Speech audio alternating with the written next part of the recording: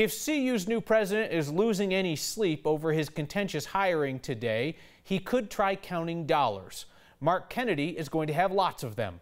The former Republican congressman from Minnesota takes over the University of Colorado system on a 5-4 party line vote. Republican Regents for him, Democratic Regents against him. Let's flip through Mark Kennedy's 3-year deal to be CU president.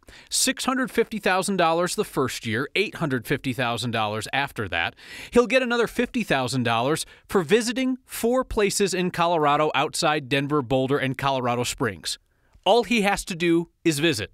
Half of Colorado's counties have a lower median household income than President Kennedy's bonus for driving out to see them. Hey, speaking of the drive, he gets a $15,000 a year vehicle allowance, enough to lease a new Maserati and have $455 a month left over for gas.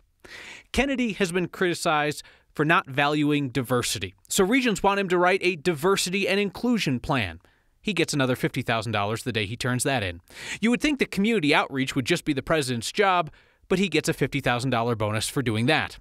Another $50,000 for turning in a strategic plan.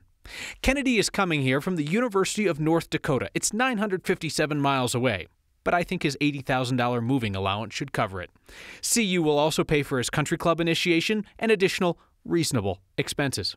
Oh, and I forgot, a suite for CU football games, which, let's be honest, is of questionable value. So how does that compare to compensation at other public universities? So numbers obviously shift by contract, by school, by year, but looked at the compensation numbers that the Chronicle of Higher Ed put out last year. Looking at those numbers, CU President Kennedy would be near the top 10 in his first year.